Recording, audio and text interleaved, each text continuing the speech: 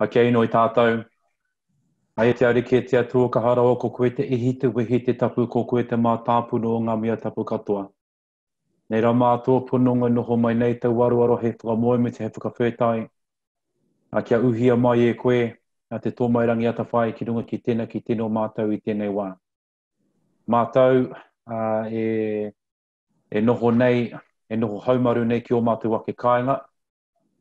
Mātou e awhi mātou I a mātou. Nō reira homai anō tō ringa tawhai, tō ringa kaha ki a mātou kia puta tātou a mātou I te whai ao ki te ao mārama. Huatu anō tō ringa tawhai ki e rā o ngā whānau e māwiwi ana ko pāngia e te urutā karauna te kaumā iwa ki Aotearoa nei, tāturā ki te motu ki te ao whānui. Nō reira e te ariki whakarongo mai ki tēnei ino I tino aroha ki a koe, tūturu whakamaua kia tīna, haumie, hui e, tā ki e.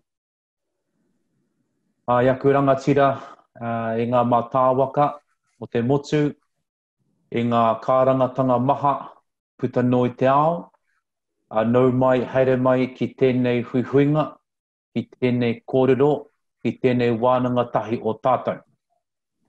Nō mātua no te honore, ka whai wāhi, ka whai wā anō koutou, I te whakarongo me te kōrero tahi, ki ngā kaupapa, kei mua I te arawaro. Nō reira e te tī, I te tā tēnā koutou, nau mai, haere mai, whakatau mai rā. Good afternoon, or good morning, or good evening, from whichever part of the world you're from, to this webinar, Anti-Racism 2020. Ko ai au, who am I? Taku pāpā no Ngāpuhi, taku māma no Waikato, taku karani pāpā no Haina. So my father comes from the tribal areas of Ngāpuhi. My mother comes from the tribal areas of Waikato, south of the Bombay. And my grandfather, who is my mother's father, is full Chinese, Wong Kao Foi, from the Sunway province. So to all my whanaunga, all my relations from those areas, and certainly across the world, ngā mihi nui ki a koutou katoa, ko Valence Smith tōku ingoa. My name is Valence Smith, taking you as chair for this session. Just to remind everyone that we are at the right session. Today's session is Body and Blood of Indigenous Nations USA, 1492 to 2020. Art, Anti-Racism, and African Americans. How do we find a way out of no way? Nō reira, ngā mihi nui ki a koutou katoa, ko tā tātou kai kaufau, ko tā tātou manuhiri kōrero, kai kawe kōrero, ko Professor Derek Griffith. So I'd like to introduce our esteemed presenter all the way from Nashville, Tennessee. We had a little chinwag earlier on about hot chicken earlier on, and where's the best place to go to, because I love that stuff. But Hoya, no, we're not talking about that. We're talking about what's in front of us. So I would like to introduce everybody to Professor Derek Griffith.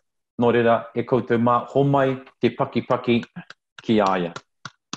Over to you, Professor Derek. Okay, thank you, Valence, and pleasure to be with you all virtually. It's Friday night here, so I guess it's Saturday afternoon there, but I have a pleasure to be with you. I also want to make sure I say kia ora to my good mates and friends.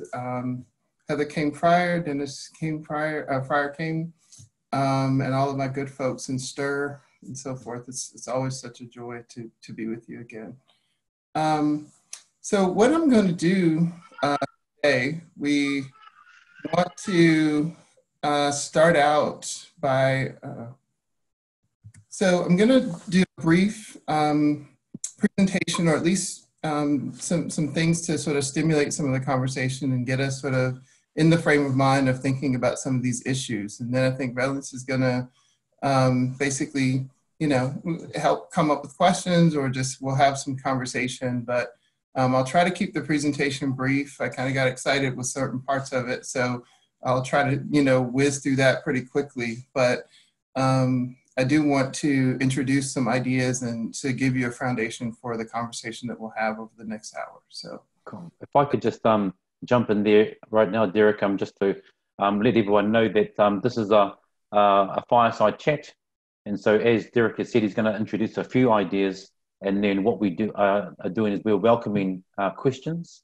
You can type in questions in the Q&A box, of course, with the chat box as well. They'll be generating some discussion there. So if your questions are also in the chat box, then we have our moderator, thank you, Stephen Blythe, who's going to take those questions from the chat box, put them in the Q&A, and then we'll just try and generate some kind of discussion. Kia ora tātou.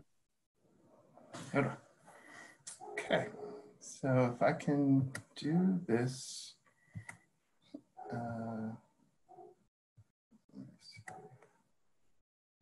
This one first. Oops. Okay, so share.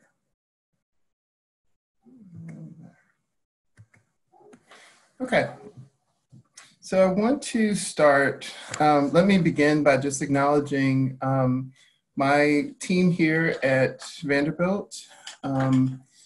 Usually I mention that they're busy working, but it's evening here, so hopefully they're actually finally getting a bit of a break and enjoying their weekends, but I do want to acknowledge them. My whānau, my family, my nephew, sister, and parents, they are from different parts of the Caribbean. My mom is from Jamaica and her family is from Jamaica. My father's from Guyana in South America. And my sister and my nephews were all born in the States. So we definitely have all of that experience as well. But they are certainly very important to me as a foundation. And I know family is so important to you in New Zealand as well. I also want to acknowledge about a year ago, one of the inspirations for the book that we just published late last year, Racism, Science, and Tools for the Public Health Professional, both inspiration for the book as well as a contributor to the book, Dr. Bill Jenkins, who was one of the folks who was behind the scenes, very involved in calling an end to what many people know as the Tuskegee syphilis study, the U.S. Public Health Service study of untreated syphilis in the Negro male, or however you want to sort of refer to it. But he was on the inside of CDC, or the Public Health Service is part of that. And so it's important to sort of acknowledge him both in his passing, but also in his role. And part of what I want to talk about is some of the challenges of being in different places and some of how do you come up with and stay inspired, stay motivated to do the work that we have to do in a context where you may not see a lot of hope and you may really get frustrated. So what I decided to do in the presentation is turn to the arts. I can't sing, I can't dance, I can't make art of any kind. But I definitely have an appreciation for it. And I think arts can be really critical in helping to inspire the way that we think about new ideas, see the same things in different light, and see the same things in different ways. And so part of the presentation is really to stimulate this conversation and to help us think through these kinds of ideas. So I'm going to walk through a couple things as just foundation and then open it up. So the real question for me is, and this came out of, conversations over the years with, again, my bud and partner in crime, Heather Kane-Fryer. How do we and can we actually do things like eliminate racism? Or, there are certainly those who come from a particular camp, particularly in the United States, that don't think racism will ever be eliminated. It's something that we just have to manage. And so, I know she and I've had lots of interesting conversations about, is it possible to do that? And how do you even come up with an idea of what that really would look like? It seems so audacious to think that you're going to come up with a strategy to eliminate this thing that has basically permeated all of our lives and that of many generations of our families, and yet we're going to come up with a strategy that's going to rid our world of this is a really crazy idea in some way. But it's one that you can also see how inspiring that is, but you have to kind of you have to think about the world a bit differently to even consider that that's a possibility. I do want to sort of note, this idea of being an activist, and there's lots of contention about sort of what that really means. But I do want to get to the idea that this is certainly one of the lessons, I think, certainly from STIR, and that I think is a great example, is that you're really working with other people. I don't, arguably, I wouldn't consider you an activist if you're sort of doing things just on your own. I do think activism is basically something you have to do in concert with others, where you sort of develop a shared vision and you're having to work with others in a particular time and space. And that you're doing that not just to get away from something or to address a bad thing, but you usually have to have some kind of positive vision of what you're trying to achieve. You can't just always look to try to fix the problem, but you have to have some inspiration for where you're actually going. And so I think both sides of these are where we're hoping this conversation is going to take us.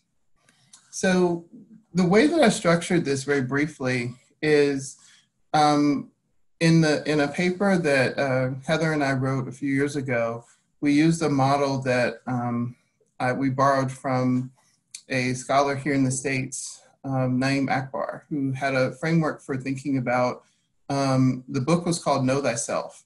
And he had this process, he used fancier words than I'm going to, but it was basically, how do you facilitate unlearning, coming up with new strategies, and then devising new ways of thinking? And so I'm going to walk through a couple of examples from the arts that may stimulate such a thing before I sort of open it up.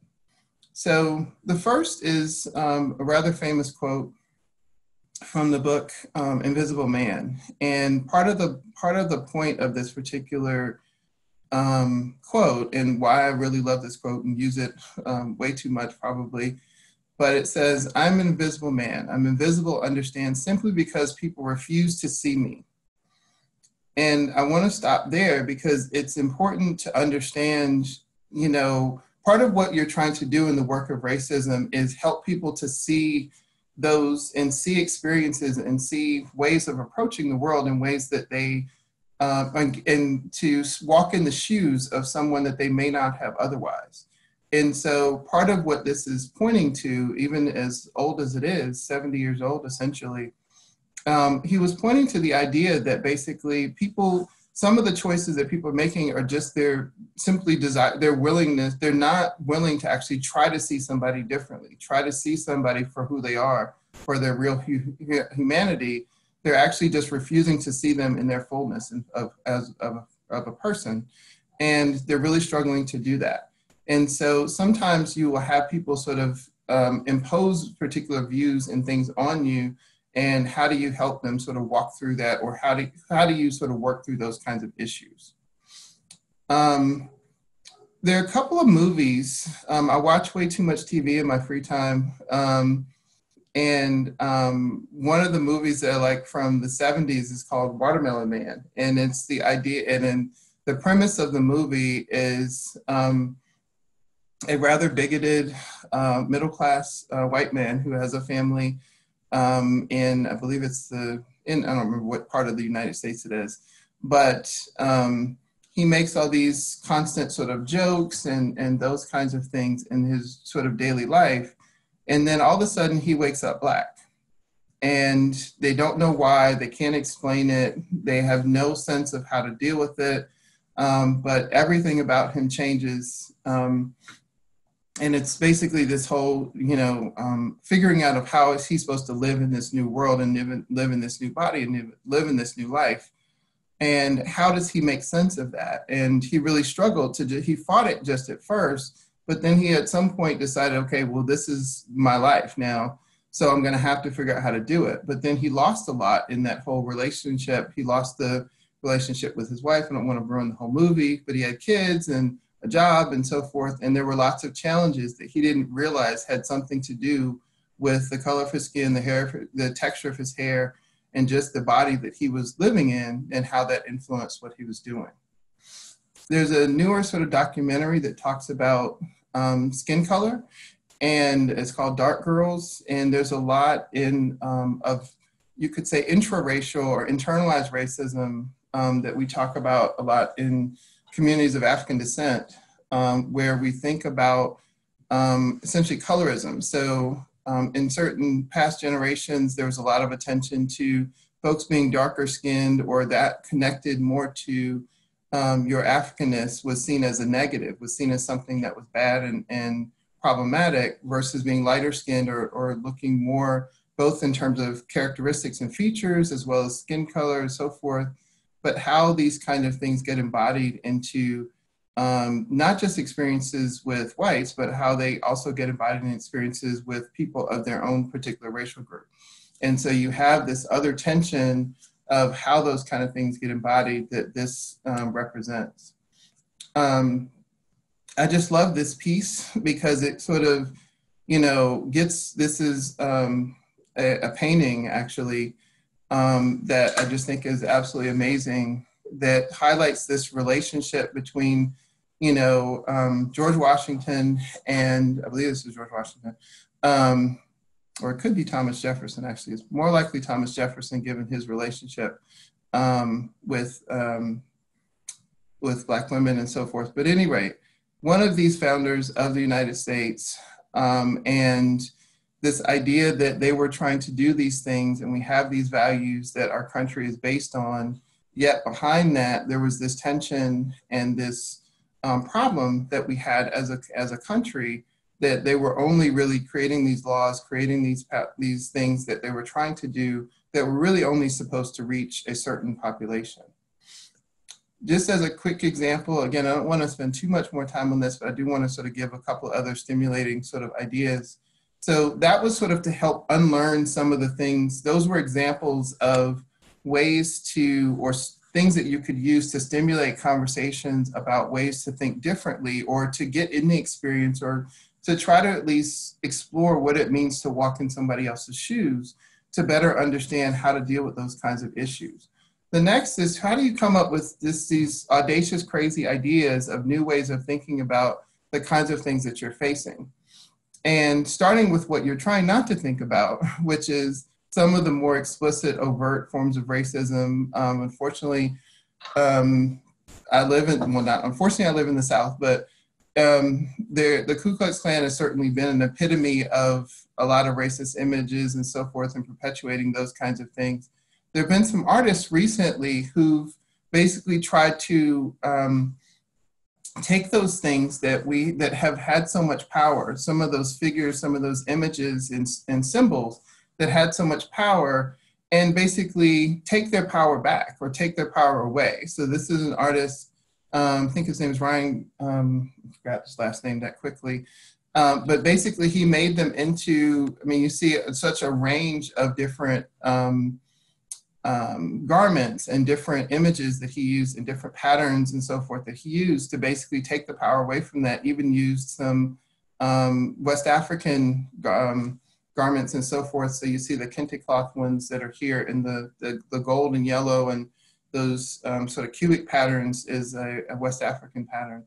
There's also another artist who basically took those and wanted to stimulate people to think differently about, well, what does this mean for people to have this experience and to think about these things in the US context. So she created these pieces and how this really affects and relates to sort of the experience of certain people in the United States, that these things may seem synonymous, the white supremacist sort of notions and ways of living, and how that may feel synonymous with some of the particularly nationalist values that some people may have. One of my favorite, and you notice that what I'm trying to also do is stick mostly to fiction and things that are sort of really outside of the box of things, rather than just giving you sort of documentaries and things that are sort of going to deepen just your serious sort of knowledge. But I'm just giving examples of things that are more fiction that really extend creatively how we think about these issues. Last couple of examples, a book called Faces at the Bottom of the Well is one of my favorites, by an author named Derek Bell, who's a lawyer, who basically he was one of also the founders of critical race theory and so forth. He would basically take legal precedent and sort of play out, if you were to take this out into, an extreme, what would this actually look like? And so he had different short stories and so forth, and even full-length books. One of them that was made into a brief movie in I believe it was the 80s, called Space Traders, was basically the idea that would the world sell, particularly African Americans, if aliens came down and basically said, we're going to give you the keys to good health, to basically an unlimited set of resources and power, things that would make everybody else healthy, but we're going to take all the African Americans. And the question essentially he was asking is, would that be too high of a price for the world to do? Is they don't know what they're going to do with them. They wouldn't tell them what they would do with these African Americans, but they would just take them, and they wanted to take them and wherever they were from and in their particular alien lands, but they wanted to just take them. And would we be willing as a world to trade a particular population for these kinds of things? Without getting too political, but in the midst of this coronavirus stuff, we're actually seeing not quite that extreme of a example or comparison, but we are seeing a lot of tension, certainly in the States, of people fighting this idea that there's a tension between the economic health of the country and whether or not the public health of the country is worth sacrificing. And people are sort of saying, or certain politicians are saying, they're willing to basically put themselves and their loved ones and everybody else at risk of their health for trying to basically maintain the economy and return the economic health of the country so that we don't go into a recession. So there's these weird tensions that, again, you wouldn't think this would really apply, but in my mind, this really does. The last couple of examples I want to give, Harriet's not, I just wanted to highlight one quick thing. The last one I'll do, again, this took longer than I was hoping, but I think it's still been a useful foundation, is it was a book and then a movie called The Spook Who Sat by the Door. And basically, it's a book that was written in about 1970 by an author named Sam Greenlee, and then it was made into sort of a low-budget movie, but it is accessible. But it basically plays out this idea of he was the first Black FBI agent, and he takes those lessons that he learned as an FBI agent and basically trains gangs in the Chicago area and Black gangs basically across the United States to start a revolution, an armed revolution. And part of the importance of the book is not that he's actually proposing an armed revolution, because he's not really. He's playing out what would it look like to take these kinds of ideas, what would it take to think through how do we come up with something better than this extreme solution that would be harmful to lots of people?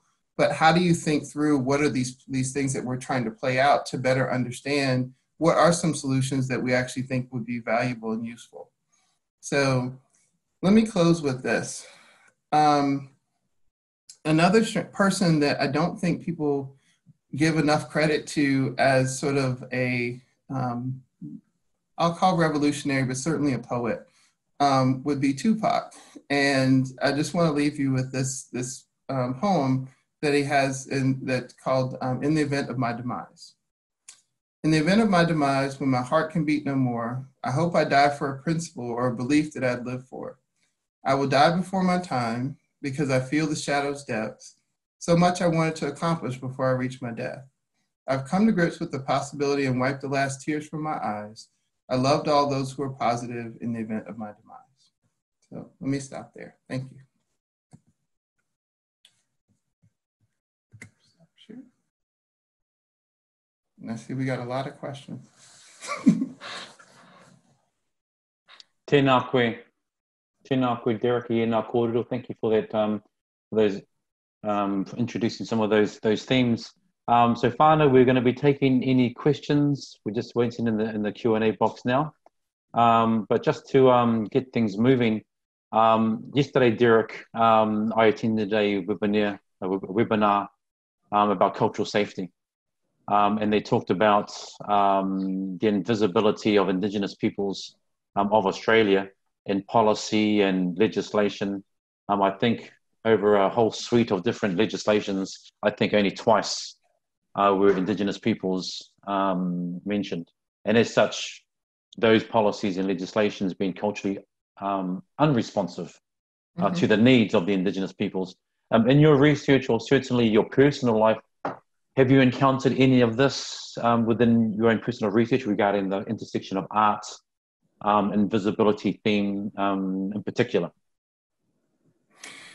Yeah, I mean, not so much with the art, because that's just sort of things that I found to stimulate new ways of thinking, but definitely in my life, and even actually, again, since we're in sort of coronavirus land right now, a concrete example that I will give you is we know that the patterns of who's contracting the virus and who's dying of the virus is actually highly gendered. So we're seeing men in, I believe it was in Italy, 80% of the deaths were men. In every country where we've seen a sort of significant number of cases, men have sort of contracted at higher rates and died at higher rates. In the United States, even though the guidance from WHO has been consistently since 2007 to disaggregate things by gender, they have decided not to, or we have not in the United States. I'm not going to make it an explicit decision, but it's not been something that we've decided to do in the United States. And so it's doing exactly what you're describing, is basically you have a problem that you're not going to be able to adequately address because you're not looking at how it differentially affects certain populations and groups. So we've definitely seen that with race. We do that a lot in the United States with race. We've certainly seen that with, policies that were supposed to hopefully try to equate opportunities for educational opportunities, jobs, and so forth, that we didn't collect the data or didn't really look at how is this differentially affecting, or is it reaching all the populations that it needs to reach. So it definitely, that kind of, somehow just invisibility, and I think Kimberly Crenshaw has actually called it intersectional invisibility, because a lot of times we don't look at the intersection of gender and race or Indigenous status and so forth as it relates to that. So I think both of those are really important. Kia ora. I've got a question here, and you'll have to forgive me, Anne, if I don't pronounce your last name correctly. And I think it's really important that we do honor people's names. So in advance, forgive me if I mispronounce your name. So this is a question from Anne Lemieux. The foundation of the United States is built on the settler experience and the concept of manifest destiny. The Second Amendment, right to bear arms, was predicated on the racist notion of Native Americans being the savage other. This concept of savage other being extended to African Americans. White supremacy maintains its cultural mythology through continued stereotyping of Native Americans and others. The question is, how do we address racism in the US in light of these deeply rooted beliefs? That's a million, billion, trillion dollar question, and a wonderful one. And I think, I think that's why we're having this conversation, is because, clearly, as long as there have been this acknowledgement that people are treated differently, and that you have these deeply rooted struggles and things that are so baked into the fabric of our society, that we have to come up with new strategies of dealing with that. If we could use the strategies that we already had, we would have fixed these problems already. So part of what we're trying to think through is, how do we do that? I think one of the pieces that I'm in the process of thinking through and trying to write right now is, there typically have been different strategic visions for how we're supposed to achieve social change. So part of the where this originally sort of came from was Manning Marable had written a book some years ago, as a historian that passed on from years ago, but he had these sort of three sort of camps of when he was sort of stepping back and looking at how is social change, what have activists tried to do in the United States? And so he kind of put them into three big groups.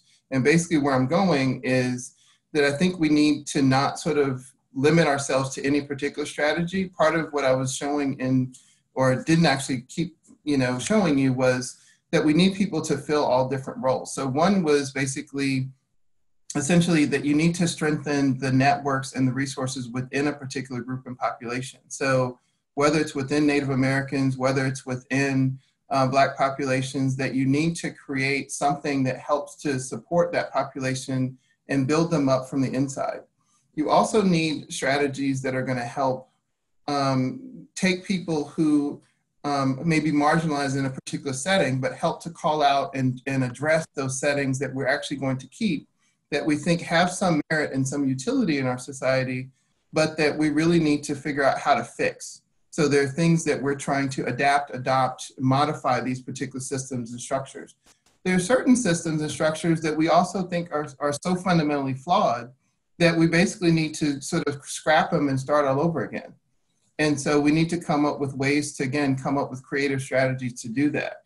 We've typically, people who've approached social change from each of those perspectives have usually not necessarily worked together and approached these things together. And what I'm suggesting in response to Anne's question is basically that we need to come up with a strategy that is essentially three-pronged, at minimum three-pronged, that you actually try to address all of those different parts, because it's not really an either-or proposition. It really is that we need all of those and probably more.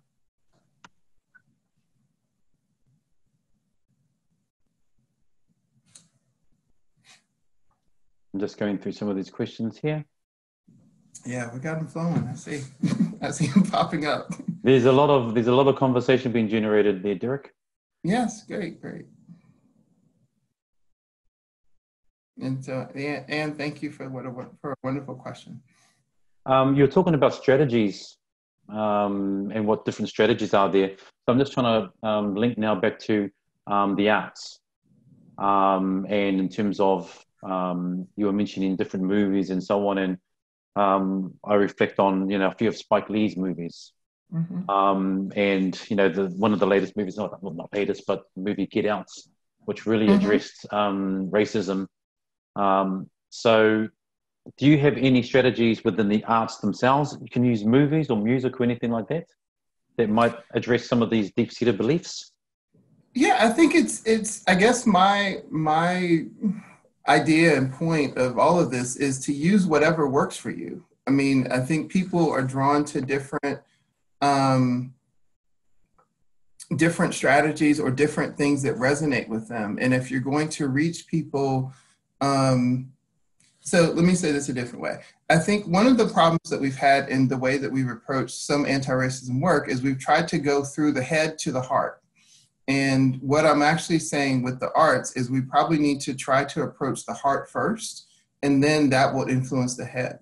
So whatever is going to really resonate with the people, that helps them really understand at a much deeper level what in the world they're actually dealing with, or what others are struggling with when they talk about experiencing things like racism, or when you're saying that somebody is benefiting from a racist system, that you need whatever tool that will help them understand that.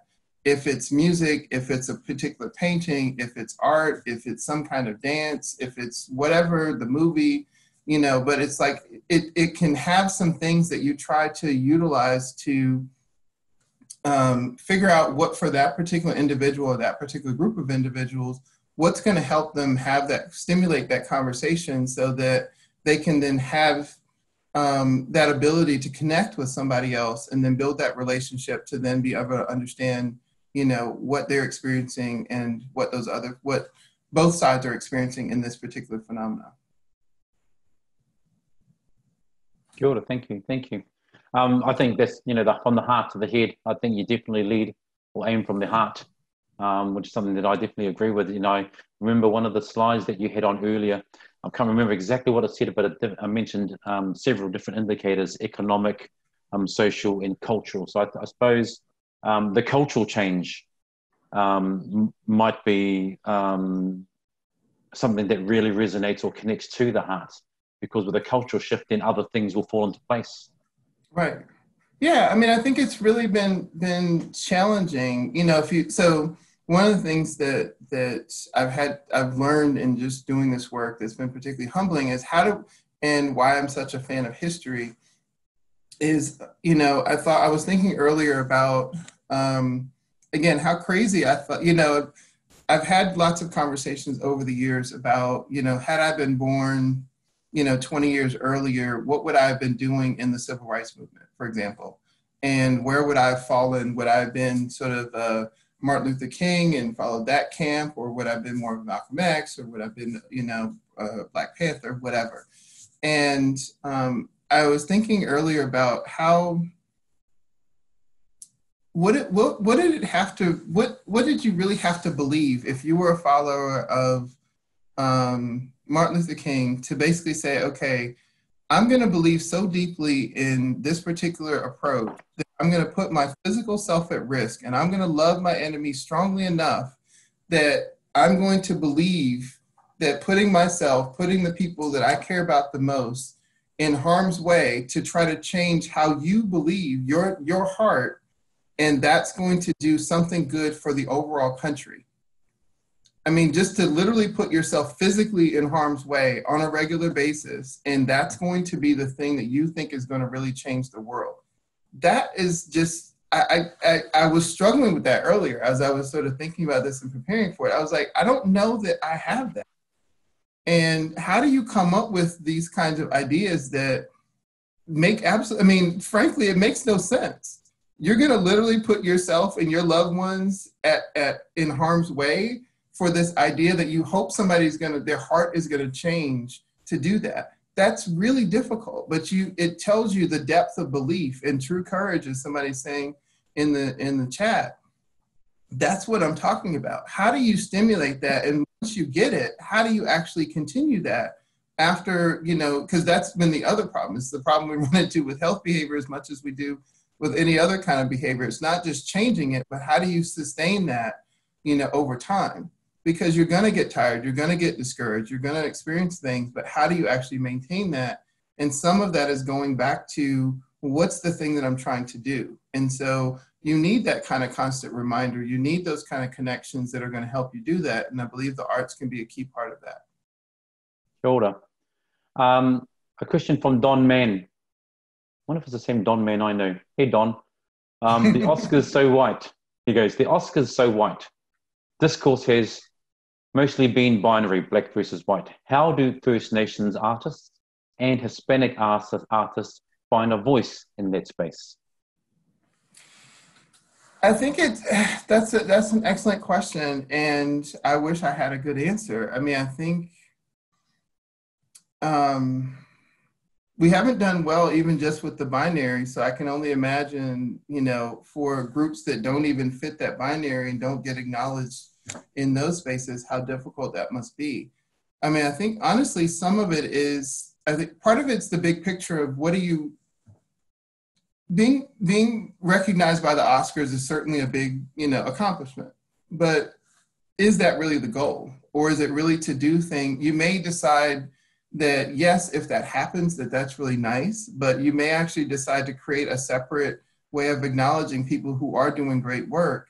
And that if you do that great work, then maybe that's how it's going to have to get acknowledged. But I don't know that necessarily going through that and doing work that's going to try to meet that standard or speak to that audience in a way that they're going to recognize its greatness is always going to be the marker of success. I think you have to be comfortable. That's kind of what I was talking about with these three different streams of thinking, that sometimes you just have to be comfortable with, yourself and with your particular group acknowledging and loving you and saying, this is great work. So if I go and I meet with my Maori colleagues from STIR and so forth, and they come up with something and they really love it, and, then that should be good enough. I mean, I don't, if the Oscars never acknowledge it, or if the larger society in, New Zealand don't acknowledge it, I mean, does that make it any less valuable? I would say no. So I think it's understanding what are the goals of what you're trying to do and how important is that to you? Because yeah, you can do things, but it sometimes means that it takes you off the path of what you're really trying to do. While we're here, what do you think of the Oscars? I don't watch them. I'm not a fan. So it doesn't mean much to me because most of the movies are not things that I've ever seen. So it's just kind of like, I don't really, yeah. I rather just find things that I think speak to me. Cool. Well, just segueing into that, or from that, into this next question from Diane. Can you speak on Ava DuVernay, DuVernay? DuVernay, regarding the Mm-hmm. Netflix series When They See Us, and how she used her art in film to have a profound effect on those who abuse their power? Yeah, Ava DuVernay is I won't try to speak to that one in particular just because it would probably take too long, but she is just absolutely amazing and just is a perfect example of the embodiment of exactly what I'm talking about. She's done another thing called 13th, which was about the 13th Amendment as well as the idea of mass incarceration and how that is, what are the roots of that within sort of an economic and political system in the United States and how those things are connected, but how she's using her art to bring narratives and bring stories and bring to light what really happened behind these different things is part of what I'm actually saying is really necessary. But it's also, I mean, I think that that's a key part of sort of what she does and what she brings to the table that makes her such an important part of these larger conversations. So she brings to light the truth about things that have otherwise been obscured. What I'm also saying is that's useful and that's helpful, but it doesn't necessarily help us figure out, okay, so what do we do with that?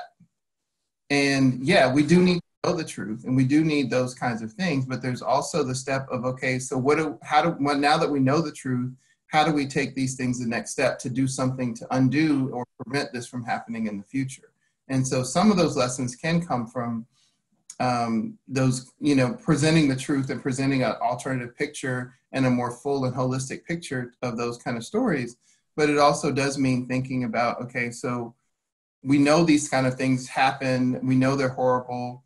We're not surprised by them. You kind of know it before you even see the story that how bad it's going to be, or you may not know exactly how bad it's going to be, but you know it's going to be pretty horrible. And so the question is, okay, so what do we do with that? Kia ora. Thank you for that answer, Professor Derek. Another question from Pippa Salonius. Acknowledging that we need a sense of community, and indeed, we need to encourage a sense of community to then bring about social change and positive growth and inclusion.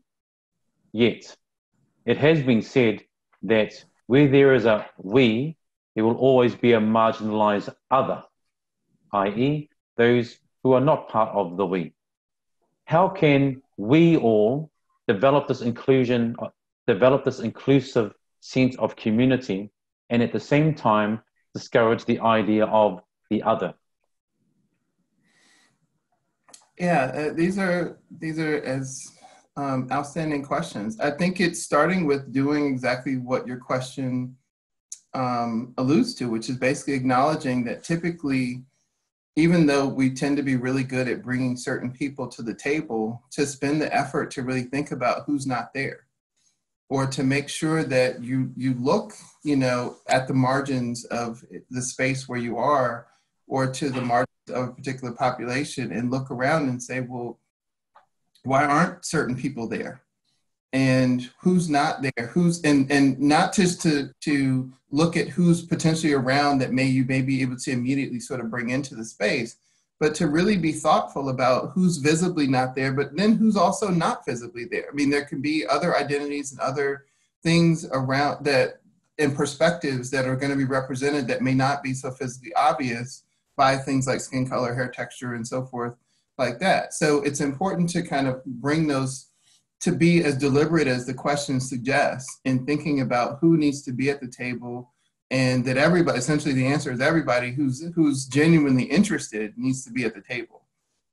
But I think that's the only caveat that I would say is you want to make sure that in certain spaces, at least this is the Derek version of this, that in certain spaces that you have to have a safe space to deal with the work that is going to, that you have to have a safe space to figure out how the core group of folks who actually have a shared vision are going to work together and are going to address those things.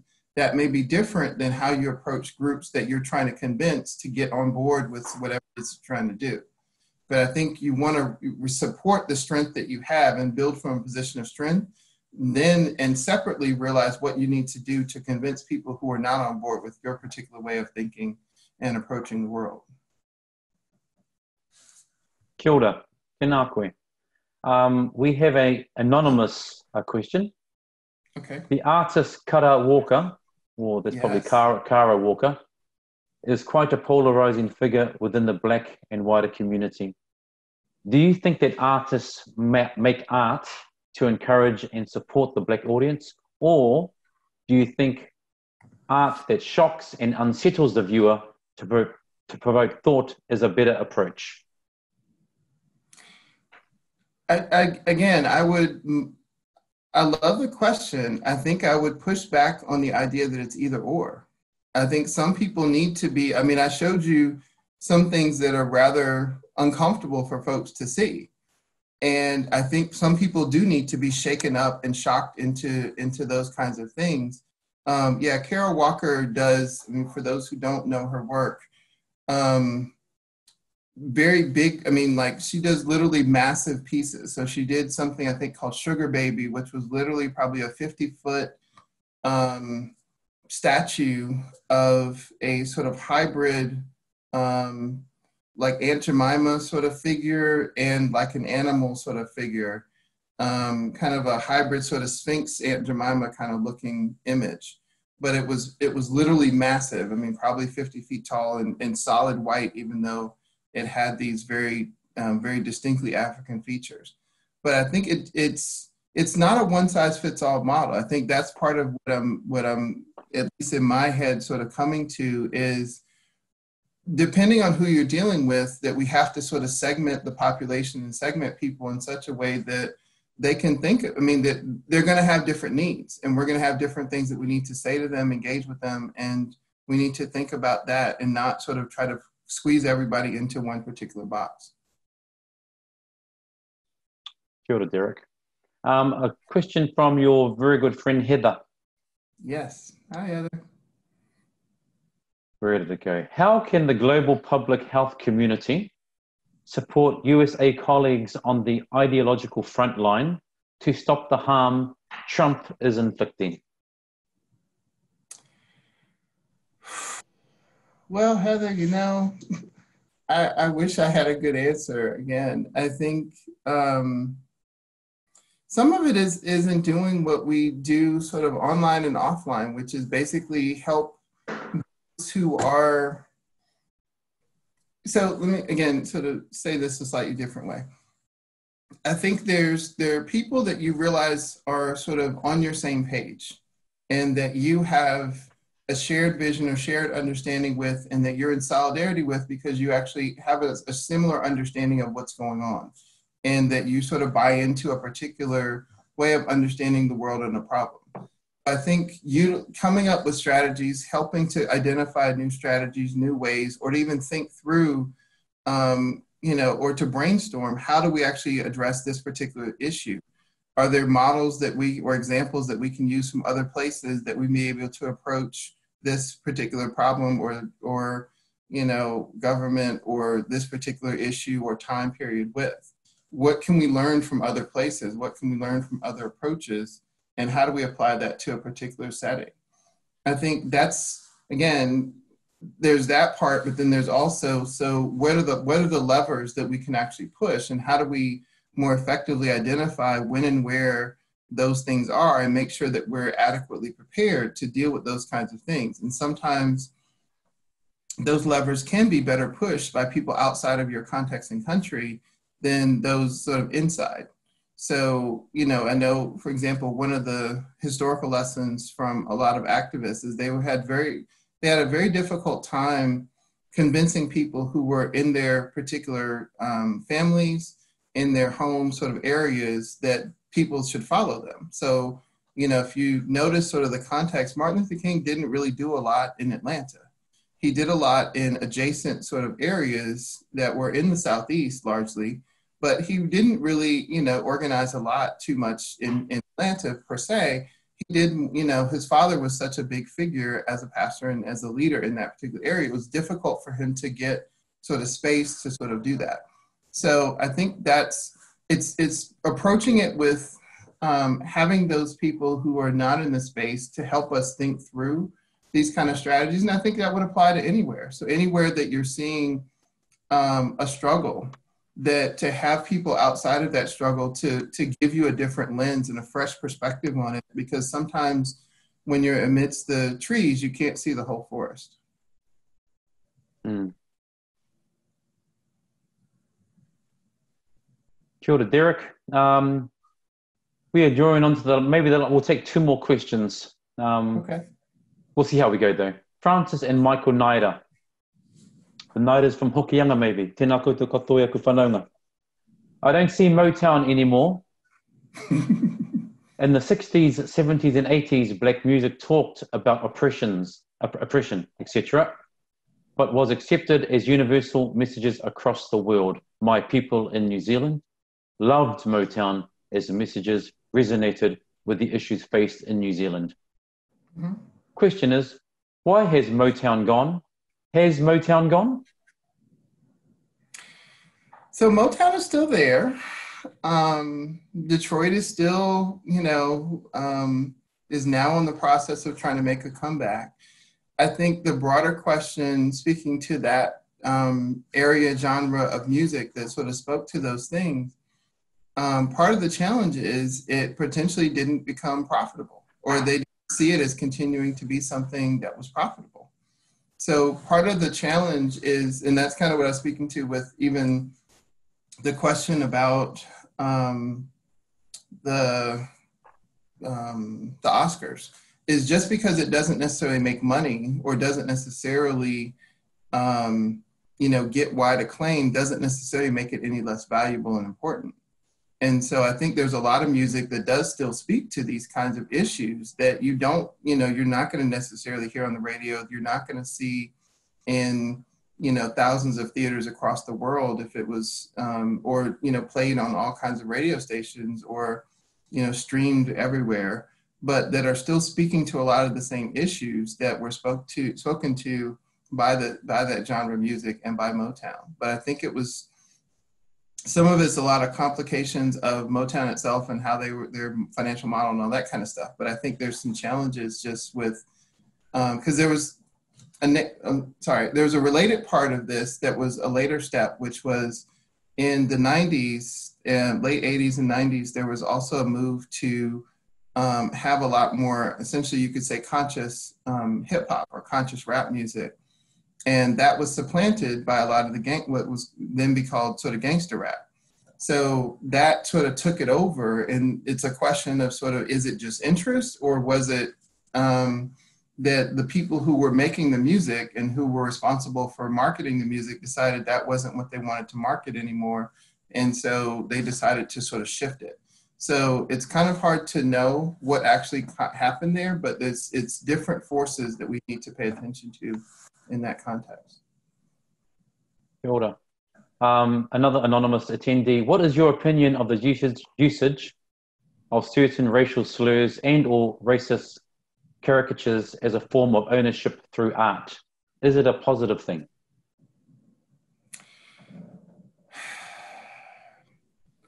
That's a tricky one for me. I mean, I think the slurs and the usage in just common language, I find a struggle.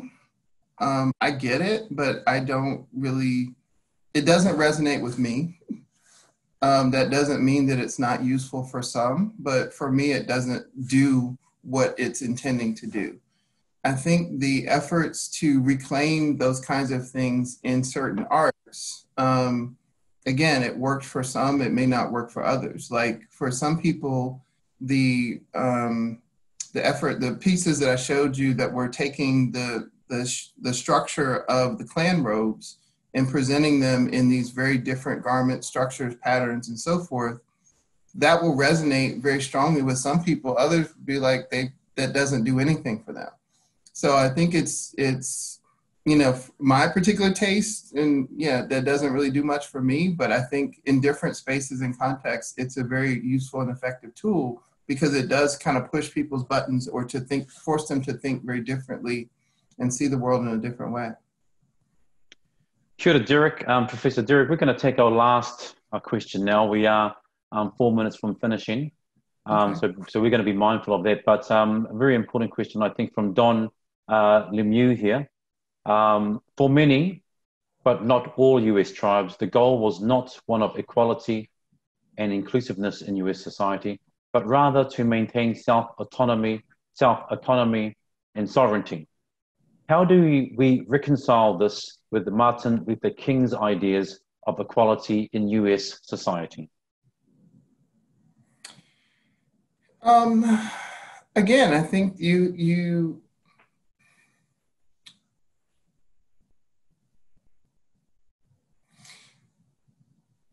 it all depends, you know, I think this is where the whole idea of dealing with racism and goes back to sort of the original question is, what's the way that we're trying to make and where are we trying to get, what's the goal that we're trying to achieve? Let me say it that way.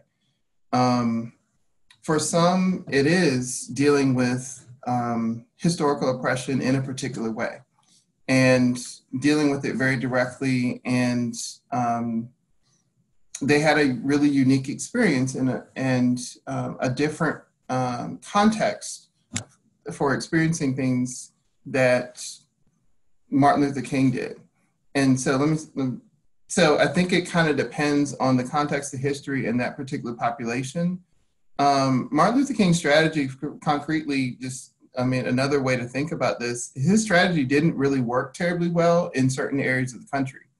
It worked and fit very well with the Southeast, where there was a certain form of racism, there was a certain structure and a certain cultural sort of values and beliefs. When he tried to take that to Midwestern cities, to the Northeast, it failed, frankly.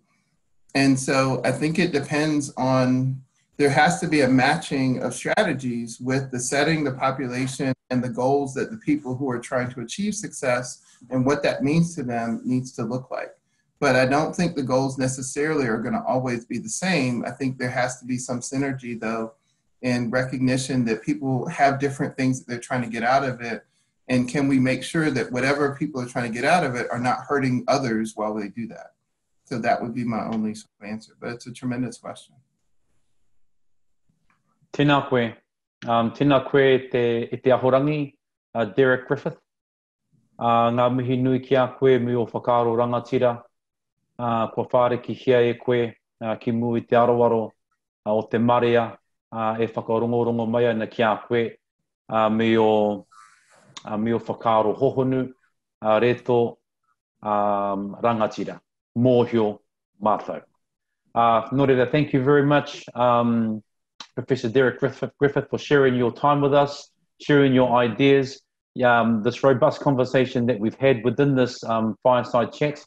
Thank you to everybody also who have participated in generating this discussion alongside Professor Derek, because without you guys, this will just be myself and Derek talking about probably other stuff. Hot chicken. Yeah. But thank you very much, Professor Derek. I do believe that this session will be available online on the YouTube and on the Facebook group website. So everybody out there in the cyber world, cyberspace, if we could promote the Facebook page, Decolonizing 2020, and just reminding people that there are other sessions that are coming up that we can also find on the Facebook page, I believe. But certainly, thank you again, Professor Derek. You know, one of the things that really resonated with myself was this whole sense of collectivity, irrespective of which, where you come from, who you are. If we have a soul purpose, a strong purpose, and that binds us all together, then that's how we're going to get through some of some of those challenges that we're facing in 2020. When I think about our own personal position here in Aotearoa, New Zealand, I think of the word kotahitanga, which is unity. And so irrespective of, again, where we come from, kotahitanga or unity transcends all our differences and so on. And that stems from getting to know each other, positionality, critical reflection, who we are. And once we build those relationships, then we have a real, authentic and genuine mana enhancing relationship. How do we empower each other's capacity to be able to build better and better societies for each other? Hoia no kātira ki reira, ngā mihi nui kia koe Derek, and also to all our support team, Stephen, Bridget, Jeff, Heather came, everyone that supported everyone in the back, all ourselves in the background. Ngā mihi nui kia koutou katoa, I runga no I te mōhio, mihi mea ki te pai, ki muri ka pai ki mua. If everything in the back is sound, everything in the front is going to be great. Nō reira, e te iwi, ngā mihi nui kia koutou katoa. I'm just going to close with a karakia at this time. Nō reira, e te iwi, kia karakia tātou. E te are ki mana ki tia mai mātou I tēnei wā, mana ki tia mai o mātou whānau, e rā e mauiwi ana, e rawa kore ana, e pani ana. Uhia mai te tō mai rangi ata pai kei runga ki tēnā ki tēnō mātou, hei āwhena he tohutohu ia mātou, nā ko nāno werohia mātou ki te tao o te pono, te tika, me te aroha, tūturu whakamaua kia tīna, tīna, haumi e, hui e, tāi ki e. E te iwi, hei ko nā rā.